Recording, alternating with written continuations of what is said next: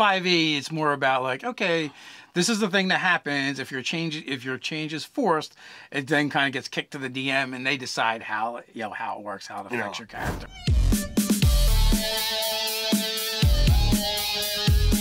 I'm Nerdarchy Ted. I'm Nerdarchy Dave. Welcome to Nerdarchy. For nerds, by nerds. All right, so we got a fresh topic to talk about today, and that's going to be lycanthropes. Yeah, specifically play a lycanthrope or WereBeast in your next D&D game. So this video kind of came about. I know we have a very difference of opinion here, but I watch a number of streamed games, and in a recent game, there was a couple episodes apart. There were a couple things happening with lycanthropes. There were were-rats and jackal wares, and then some mention of werewolves, and I'm like, all right. One of the players, was very close to, like, they had gotten bitten by a were-rat, and like, oh, they could have become a were-rat if they would have failed that con save. I'm just laughing because I'm just thinking of the other players testing them. How do you feel about this cheese now? So, I started looking up, the information on the different were creatures that are a part of 5e officially, and I know, or that I'm a big fan of lycanthropes in general. So I'm like, I think it's time for us to have a conversation and kind of ask the question of like, why isn't there more, lycanthrope stuff that's out there? Why aren't there like games going on of why is there no all lycanthrope games? What's going on? Well, I feel like the Bloodhunter lycan is like as close as you're going to get right now, unless you actually use lycanthropes. It does ratchet up the power level because you have stat improvements when you talk about lycanthropes. Also, just what was the game you were watching? So it's my friend Jake from Mini Terrain Domain, and that was happening in the Scribes and Scrolls game that he runs on Monday nights over on twitch.com/Mini Terrain Domain. Cool. So. Yeah, so, in previous editions, right, it came up a lot more often. There were ECLs and also, having lycanthropy affected your character much more. Like, it changed your stats a bit more. And, we definitely had one player that always wanted to play werebears. Yep. It's just their jam. And ECL, if you haven't been around the block, it's equivalent character level. It was a 3rd edition kind of thing where you applied a template and it came with a set of abilities and stat bonuses that would equivalent to a character level. Sometimes there were then monster levels that you had on top of that. So it was like, oh, well, you have 3 monster levels and 3 ECL. So if you were to play a 1st level character with that, you would be able to play that with a 7th level party. So yeah, it was a nightmare to very mathy. I don't know if they still do that in Pathfinder or not, but I'm not sure. It was a hardcore thing in 3rd edition, and it came up in some of our games. Absolutely, and we had quite a lot of fun with those kinds of games.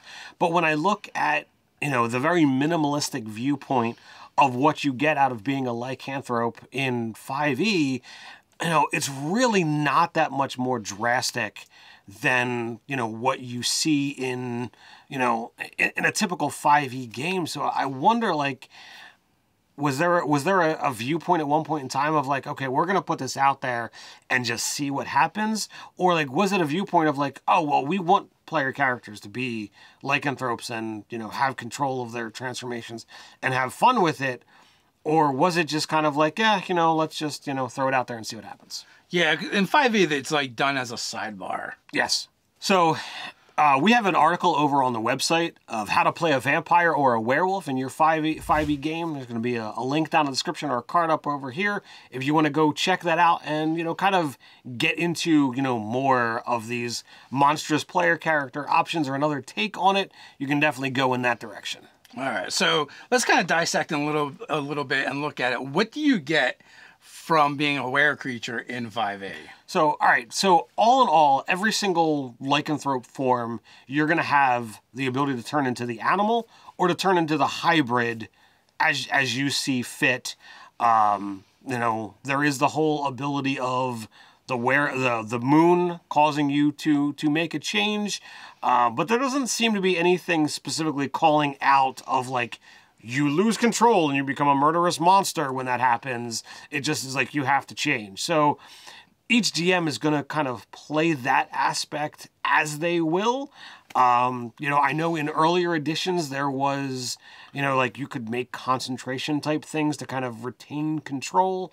I forget exactly what the mechanic was, but that's there was very specific rules and there were feats you could take, is what I recall. Yeah. In 5e, it's more about like, okay, this is the thing that happens if your change is forced. It then kind of gets kicked to the DM, and they decide how it works, how it affects your character. And you could go everywhere from for the moment your character becomes an NPC, and the GM does what they will with you, or it could just very well be down to make a concentration check or a wisdom saving throw to retain control, and you now are yourself, whatever.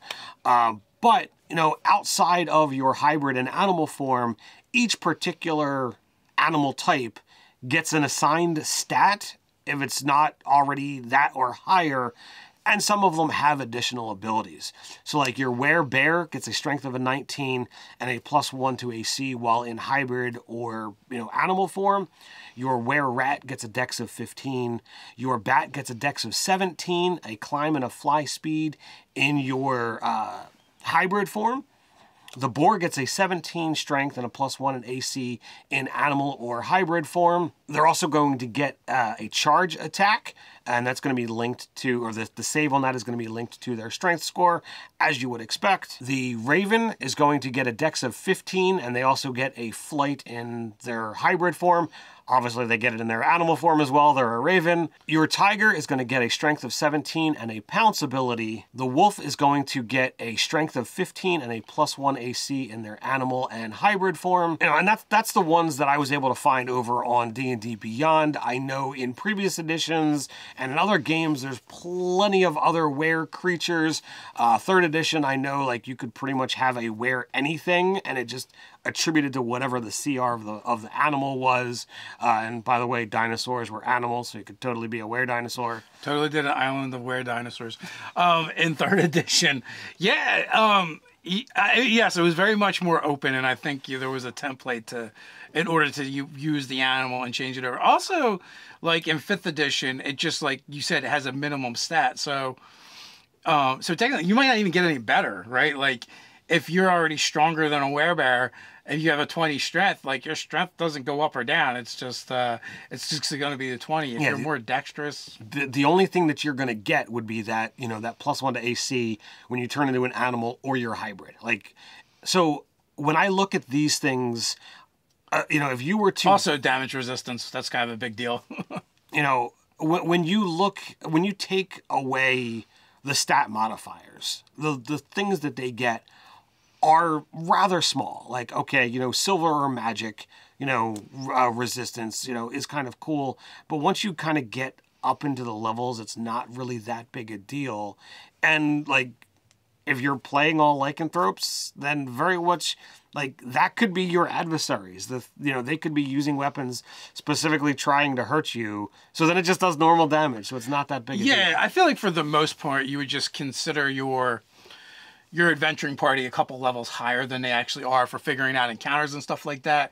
Like you could literally do a 1st level campaign and start them off, and everyone has a were form, whether it's, all the same or all different. Eventually what's going to happen is the players' characters are going to advance beyond the were creatures, and it won't matter anymore. The only thing that'll end up mattering is some of their special abilities will still be useful and cool, and those resistances will still matter.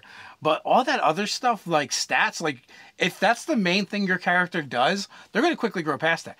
If it's not the main thing your character does, it's not going to be relevant in the game for the most part. So like, starting off at 1st level, if you decided to do this, like, okay, so all the characters have double the hit points that a normal 1st level character would have. So when I look at this, like the were-rat, the were-raven, and the werewolf all get a 15, and for that it's either going to be strength or dex. So yeah, somebody might decide to game the system. I'm like, okay, well, I'm gonna put my 8 there because I know that this is happening, and so be it. But like you could easily have those, and if you've got a 15 at 1st level, even if it's an extra 15. it's not going to break the game. You know, my son recently rolled stats for a game, and his stats are through the roof. Like, it's utterly ridiculous. He did it right there in front of me. His low stat is a 13, but he rolled like 3 15s. And I'm like, oh my God, it was crazy.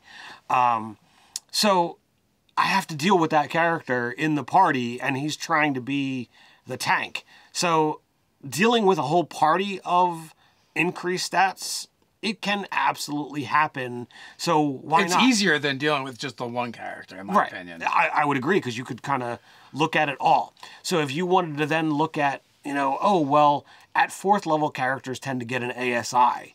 Well, there you could open that up. And the other ones that have a 17, your bat, your boar, and your tiger, that get that free 17, again, in either strength or dex, you know, that's on par with what characters that are 4th level would have, because they're already going to have those 16, 17s anyway. Now, it's only in their hybrid and animal forms that they have the increased stat, right? No, that is what you're okay. It's always that much higher. Okay. You know, and then like technically, if you are min-maxing your character, you have a 16 at 1st level, so the 17 is not super game breaking. But if you wanted to be like, well, I want to keep this threat, you know, even a little bit, you know, but 4th level characters could have an 18. So again, you know, your 19 for your werebear might be one of those aspects that are like, oh, maybe this is too powerful. So like at 6th level, I think all the characters have the capacity to kind of be in these increased stat ranges anyway. So I'm not really overly worried about the stat aspect. You know, changing shape and becoming animals is not really that big of a deal for me. Somebody might try and game the system as druids do, of like, oh, well, I'll be an animal, and once all those animal hit points are gone, then I'll go back to being me again, and then I'll go back to being an animal. So like, you do have the aspects of increased survivability, you know, from the damage reduction and from, you know, the alternate form, you know, but you could play so many different style games of like, okay, you know, well, you're just going to be animals, and now this thing is going on. And like, I just think that there could be so many different types of stories that are told from this aspect, when it's not really any major game-breaking mechanics like there were in, you know, oh, you're going to be a werebear plus 8 to strength. Are you freaking kidding me? Yeah, it's an addition too. It's just not a replacement. So, you know, what do you think a lycanthrope game would look like? So, you know, I like games that focus on, you know, religion, factions. So, you know, what if you had a deity that liked lycanthropes, or, you know, was about the moon, which lycanthropes always have a fascination with, and, you know, perhaps you're trying to change the mind, or maybe you're trying to deal with enemy lycanthropes. You know, perhaps there's, you know, 2 factions. One is, you know, a goodly set of lycanthropes, one is an evil set of lycanthropes, and you are at odds, at war with each other. You know, if everyone has the ability to shape change, and everyone has these, you know, extra abilities, then you're all on even keel, other than, you know, the minor differences between the 15 and the 19, you know, at its, you know, lowest and highest. So, like, I think that there's fun to be had there, and I just think lycanthropes are cool, and I want to play one. So, would you see this as being like they all are the same lycanthrope, or they're different lycanthropes? So I would be cool with, you know, completely either. It is definitely fun to be, you know, part of a pack and you're all one thing. But I would be also down for like, all right, you know, for whatever reason, this is a group of lycanthropes that all work together, and they're not trying to spread the disease to those who don't want it. You know, they look for people who can get a cure for those who have it and want to get rid of it. But they could be bringing in, you know, lycanthropes to kind of get them out of the mindless savagery and either put them down, cure them, or bring them into the fold. So like you would have exploration, role-playing, and combat all in one storyline if you were looking at it from the all types. I like the idea of a moon deity summoning, a bunch of all the player characters and like, charging them with a quest. And, part of that quest is receiving a boon from the moon deity, and that boon being, I'm going to awaken your inner, the animal your soul correlates to, or your inner beast, or however that you want to word it, right? And then the player chooses what kind of were creature they are.